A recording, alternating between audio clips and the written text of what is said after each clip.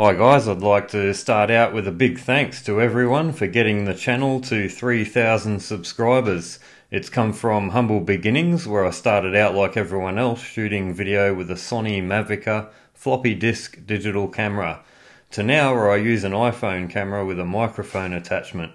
So aside from that, this is an ordinary project for part 2 of graphic APRS terminal. Following on from the last video, I was saying the APRS traffic here is limited, which isn't great for software debugging.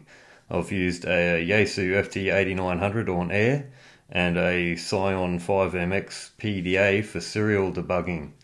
To speed things up a bit, I've downloaded an APRS test CD, which is a long duration of captured data in Los Angeles that can be played back. This sample data is fast and varied.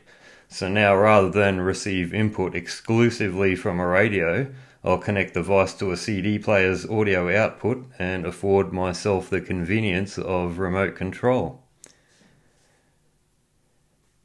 In this crappy video segment, you'll see that the graphics are now dynamic. Execution doesn't have to wait in a loop for serial data to arrive from any source thanks to 2 interrupt-driven serial routines.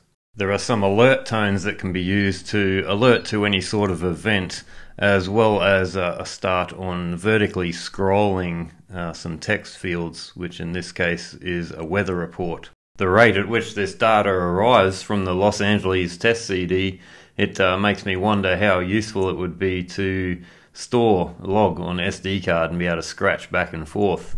It would work like the CD player, which I can pause right now and rewind. Hello, JavidX9 from the One Lone Coder YouTube channel here, and I'd like to wish Breck Martin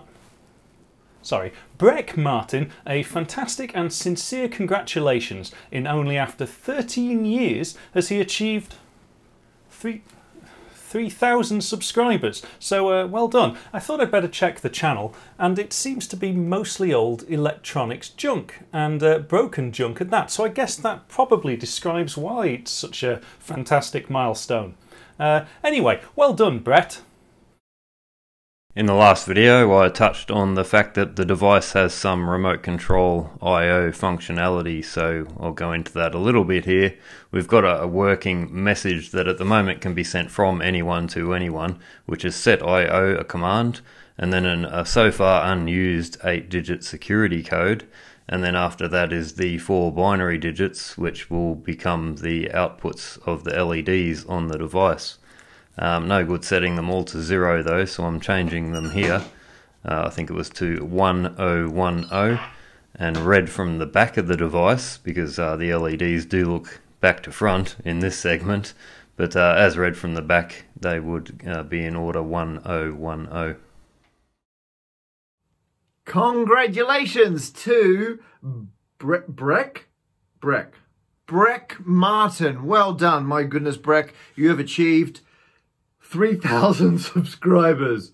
Well done. I can only imagine the dizzying heights of 3,000 subscribers. So well done, B. Martin, for achieving that at this rate, because that only took you 13 years. Don't worry, you will hit your gold play button in the 6,340. So there you are. Well done, Breck. This is blank, by the way. Anyway, that's how much I know about Breck. Okay, the particular demo running in this segment was specifically made or adjusted for YouTube, and I'll throw away the script and try best to explain what I see. Rather than just obfuscate my own location by adding a couple of fixed values to the latitude and longitude where I've intercepted it in the GPS routine. What I've done here is done that for the latitude, so it stays more or less the same, and the longitude is incremented up to 360 degrees and then back to 0, or 359 degrees I should say, and back to 0. So I'm apparently spinning around the Earth, or travelling around the Earth very fast, not at the equator. So the latitudes of all of these on-air positions are close to real, the longitudes aren't. As appreciative as I am that I've gained all these new subscribers, I am going to have to neglect you all for a while.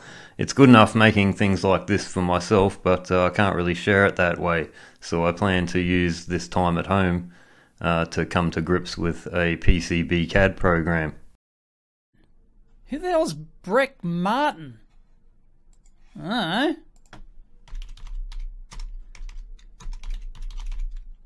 Breck Martin. Breck Martin. 3K subs.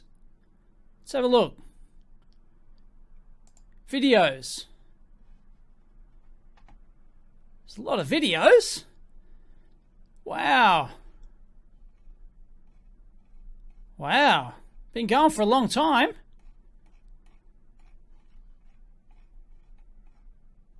Jeez, that's persistence.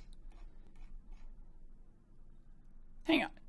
13 years.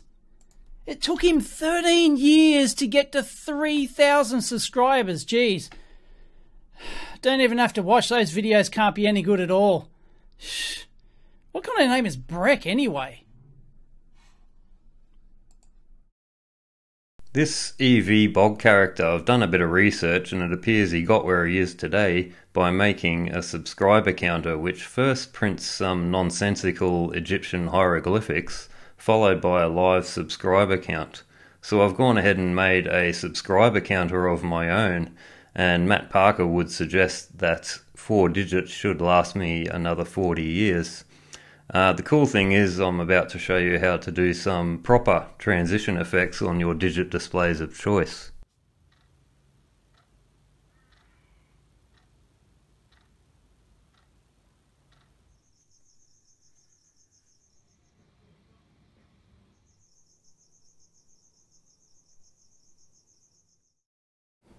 I mean, after 13 years, spam bots alone are going to be about that anyway.